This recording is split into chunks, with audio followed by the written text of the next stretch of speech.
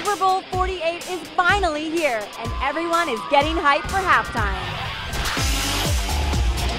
PepCity's pre-game party has been pumping all week, with enough action to satisfy any sports fan. It's been so much fun. It's great for the fans to see everything, for kids to come out, be with their families. It was the perfect way for PepsiCo to say thank you to New York and New Jersey for hosting Super Bowl 48. Today at Pep City has been awesome. You know, we're having the best Super Bowl ever so far. Guests were treated to free concerts by music's biggest stars.